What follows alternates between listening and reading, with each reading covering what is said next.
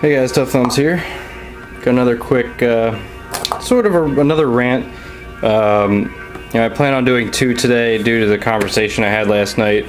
And the first part was Boker, and I wasn't sure if I was going to do it, but I was working on something today, and it just kind of brought it out of me completely. So I decided that I'm definitely doing, that video and this one. But first up, I just want to say, guys, I mean, I'm sure there's some good people at Boker and everything like that, so I don't want to, now that I've cooled down a little bit, I don't want to say everything they do is crap. And I also don't want to say that they can't improve or whatever, but, just from my experience, but also I can also tell, Anonymous has a lot of old Bokers, and the quality is incredible on these things. This guy, he's got a couple of these, are just ridiculously solid, very nice ergonomic, very classic looking knives. And even something like this, this thing is just rock solid as well. So there's some winners out there also, but the fact that I have to basically pick and choose is just kind of, the whole point. So anyway, now I quickly wanted to show you some stuff and give you the opposite. Is Kershaw.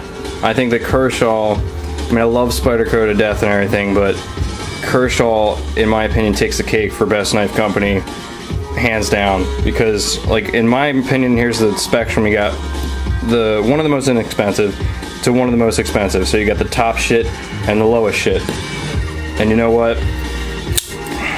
There's not much, difference when it comes to quality, guys. A lot of you guys have Kershaws, and you can get them at the store, any store, Walmart, wherever, any sporting goods store. When I go in there, I laugh, because you got Kershaws, and then you got Gerbers and Sogs, and they just don't even come close. Some of their most expensive knives don't even compare to this thing. I've seen this thing for, over 20 bucks retail, and there's just no beating it. This is ridiculous. This thing is incredible. And my experience, I'm saying this because my experience with Kershaw has been just 100% positive. Every time I've called them, there's been an answer right away. They attended to my problems and my needs right away. And I sent them a picture of my Cyclone, basically in a pile of parts. Everything was broken on it. Got destroyed, just absolutely destroyed. And I just sent them a picture of a pile. I'm not even kidding, it was a pile. I wish I still had it. And instead of them telling me to basically just sorry, but you're an idiot, they said, oh, we don't make that anymore, so here's $150 credit to our website. Pick whatever you want and we'll mail it off to you. Within a week, I had a brand new knife. I forget the name of the one, but it was awesome.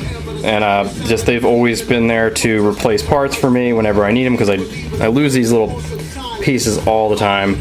And that's why I want gripe, but it's a great construction. It's perfect. None of these screws ever break on me. None of them ever strip. And you know what? It's just miles and miles ahead of any Boker, I'm sorry. And then you got their premium, and they don't even have to try that much to get their shit to be flawless.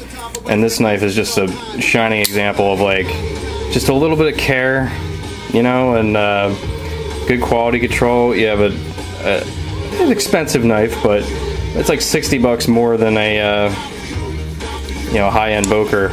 And this thing is, I would gladly pay $400 for this thing. It's up there with a real Hinder. And they know what they're doing, guys. They just know what they're doing. So anyway, that's kind of my little rant about that. But I also wanted to show you some stuff I'm working on. I didn't get much done today because first off, I got really mad at my Bokers, but this is a guy I'm working on. This took up my whole damn day because it's the peak carbon fiber, and recently I lost my my one bandsaw, so I had to basically reconstruct mine to work better to cut this shit, because when I get it, it's a half-inch thick and it's just not workable. So I have to cut it down the center, and yeah, I went through about 4 or 5 blades just cutting these a sheet.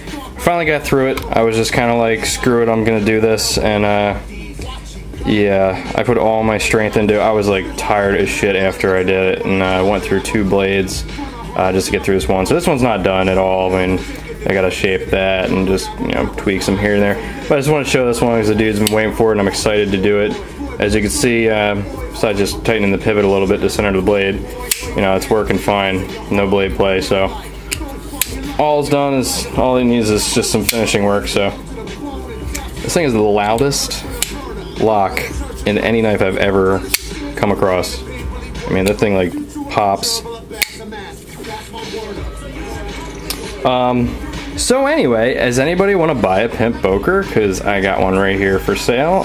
If anybody wants it, $100. Yeah, I was working on this one so I could sell it, and yeah, I don't know if you guys want it anymore, but yeah, any problems that came across, I replaced all the hardware, replaced the detent ball, you know, put it in there perfectly. The thing is smooth as hell, no blade play at all, and it's got the anodized clip, anodized liners, toxic green, large Anso pattern. Something just blew up next to me. What the fuck was that?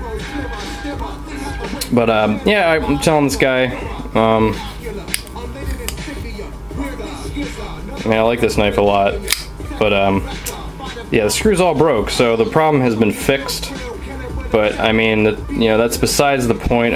That shouldn't do that anyway. Just because I fixed it isn't, you know, passable.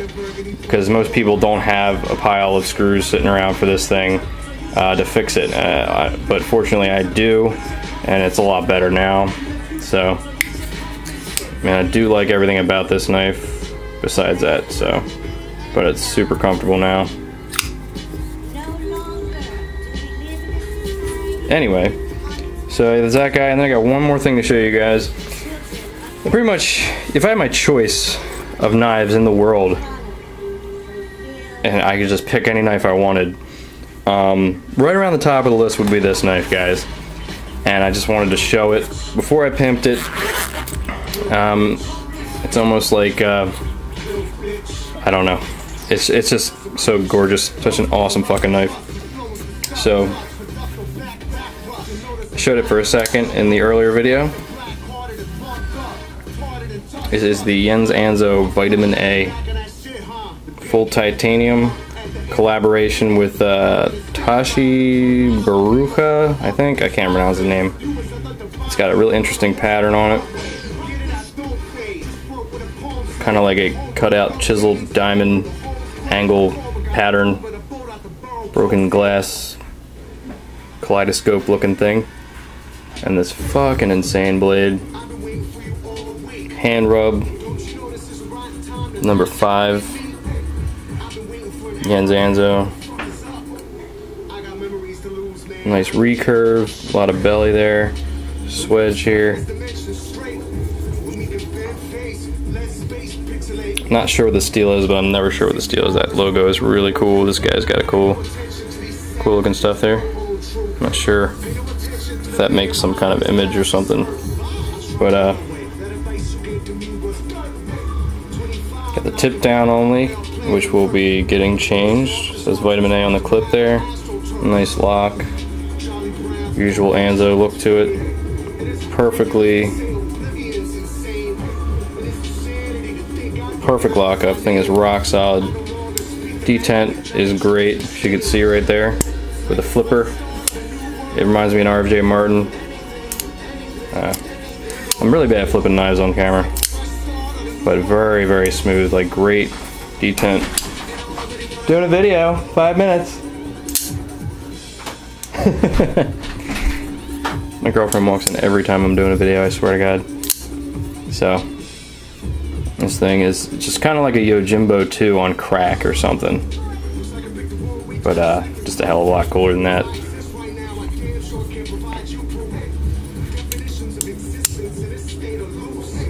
So you can see there's no locking issues or anything like that. It's a very nice thick blade. Put it up here next to the ZT 560 for Alex. He wants to see a size comparison.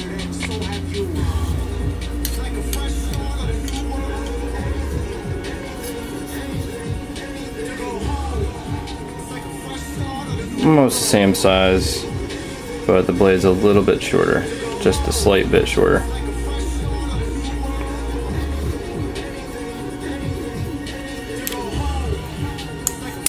And this thing just feels great flipping it. And the guy sent the I have to pimp this thing the dude sent to me. I called him up right when I got it and offered him pretty much everything I owned for it, and he wouldn't go for it, but I don't blame him. I don't blame him at all.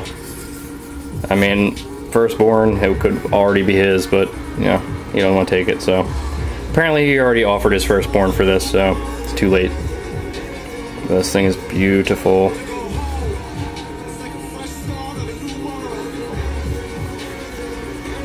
And it's not sticky at all. I've come across that in a lot of custom Ansos. This thing's just perfect. It's absolutely perfect.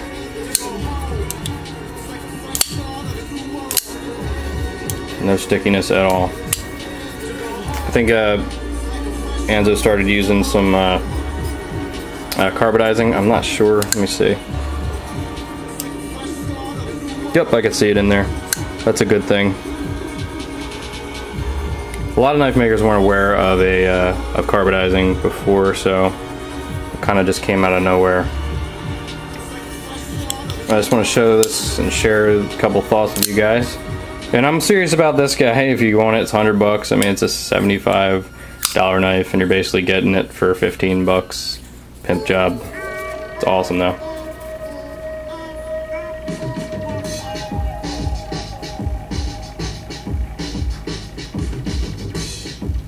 Probably the best whale, Boker whale out there. Fixed up.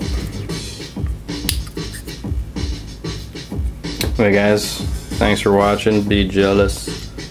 Anyway, if you want me to do more of those videos, I try to keep my opinion to myself because I don't want to step on any toes, because I sort of, you know, it's sort of my business mixed in with my personal opinion, and you know, we all know how that goes with, you know, like Neptune knives was a good example of what not to do.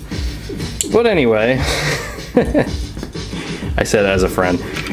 Anyway, so yeah, let me know if you think I should keep doing those once in a while. I don't want to do them all the time. I don't want to turn into like non-knife related like other channels we know. I mean, just completely, you know.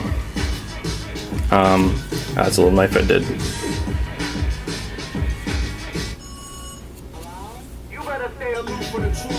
But yeah, let me know if you think about doing that, and me doing that, and definitely just let me know in the comments. Thanks for watching. Peace.